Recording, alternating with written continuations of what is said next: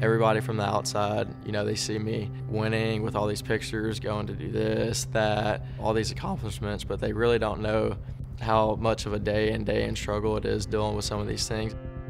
If I didn't have golf, it'd be kind of tough, but golf definitely helps me kind of get through some things.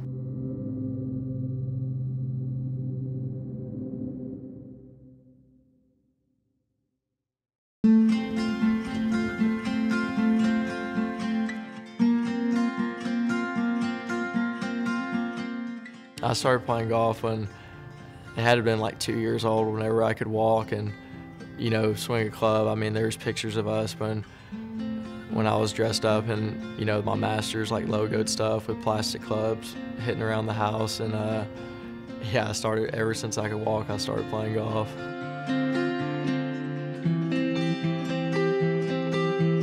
I grew up playing at a 9-hole course, and but I mean, I was out there every day until I woke up, until it got dark. And when I was 13 or 14, my dad, we decided that we were going to join Traditions, and that was mainly all for my sake. I mean, so I could have better facilities. We were able to come over here like every weekend. Us joining there was one of the reasons why I ended up being able to go to school here.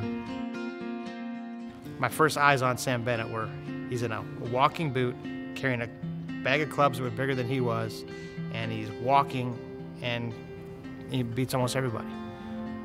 That was kind of my kind of guy. Golf I like. It's just so tough. I mean, you don't get many chances to win that much. I mean, very, very rarely. I mean, I think just the fact of being able to get out there and compete and try to win a golf tournament and hit big shots under pressure, that's why I do it.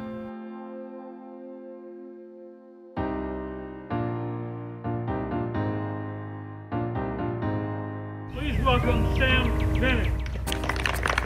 The Texas A&M junior made his PGA Tour debut at this year's Valero Texas Open in San Antonio. Texas A&M golfer Sam Bennett has been ranked #2 in the first edition of the PGA Tour University Summer Rankings.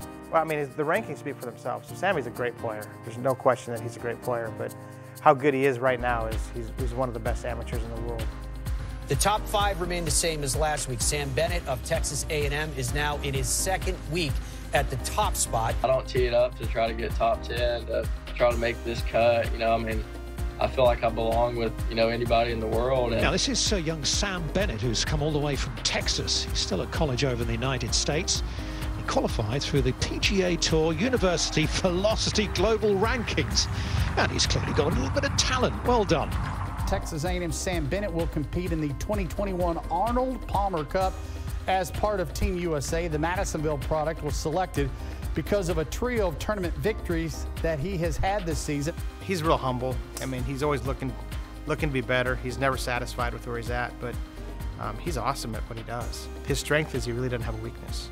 And when you don't have a weakness, it sure makes it pretty easy to play golf wherever you go.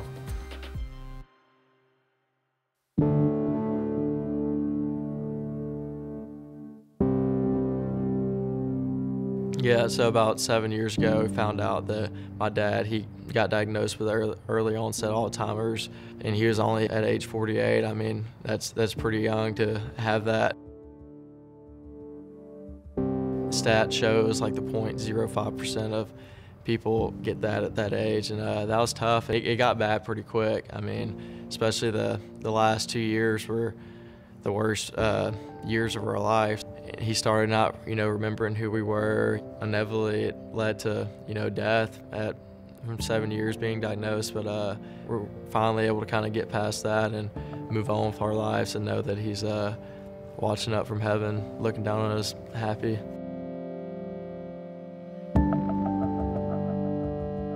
I've struggled with depression and anxiety for the past 2 years, and, I've probably done some things that I shouldn't have just because of that. Everybody from the outside, they see me really winning with all these pictures, going to do this, that, all these accomplishments, but they really don't know how much of a day in struggle it is dealing with some of these things. And not just, as far as dad, yeah, that's probably the main thing, but there's just, other stuff that we deal with that, nobody knows with.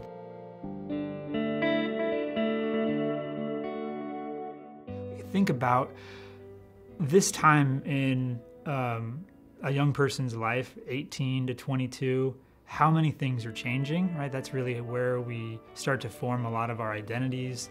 But for a student athlete, they have to juggle all the normal stuff of figuring out kind of who they are in this world. They're trying to figure out their academic stuff, trying to figure out relationship stuff, but then they also have all this pressure of performing at a very elite level. Being able to navigate and juggle all that, and Sam really found himself in the throes of that. And on top of that, hey, I have a very real situation in the relationship with my father and the illness that he had. How am I navigating all that? Mental health is very important. I mean, especially being a student athlete, I believe it's very important. We have lives too that, we live, that we have our own struggles, and it's important to me, and it should be very important to other people as well, to stay happy and stay doing the things that you want to accomplish in life. A&M's done a great job of making the mental side of what we do important.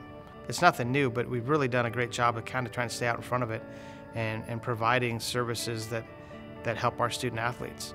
The resources that we receive from the 12th Man Foundation and from our donors has really allowed us to grow our counseling and sports psychology services department exponentially. We're better able to meet the needs of our student athletes. They're able to receive services not only individually, but then we're also able to have group services. We're able to provide services to each individual team. We're fortunate to have that, and for that to be provided for our student athletes, it's just another layer that helps our guys be successful. Sam's willingness to speak to the ways that he's embraced mental health services and meeting with a sports psychologist shows a lot of courage. It shows a lot of strength, and I think that other student athletes have really used him as a model. Hey, if that guy is going and meeting with a sports psychologist, I want to go do that too, because they see how it's impacted him. They see the success that he's had, and that it's really seen as a strength. I'm so happy in everything that I've been able to accomplish through the struggles, and that's kind of showed me that no matter what's going on, that I'm strong enough to do this, and everybody else should be too. I mean, it's tough. It's tough for me, and it still is, and it's never gonna be easy. But just knowing that I've been able to accomplish everything from what I've been through it's pretty cool, and knowing that it will get better, and this isn't the end, and I can do it. The ceiling for Sam Bennett, if he's able to handle the adjustment to the next level as far as the travel, the time demands, not just playing against really good players, but playing against the best in the world, he has a chance to be really successful because he does some things that are special. Hopefully the lessons that he's learned and the maturity he's gained and the support he's gotten from Texas A&M will help him when he gets to that moment.